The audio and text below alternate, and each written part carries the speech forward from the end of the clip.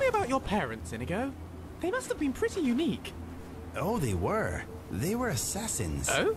That explains a lot, actually. Do not be so quick to judge, my friend. They led complicated lives, but the kindness they showed my brother and I was truly incredible.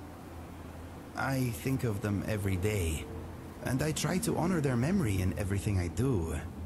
They were good people. I'm sure they would be proud of you, Inigo. So proud. For everything you've done. That means a lot. Thank you, Lucien. Anytime, my friend. You're not so bad for a mad blue cat. You are not so bad for a scrawny little Imperial. Careful, we were having a nice moment there.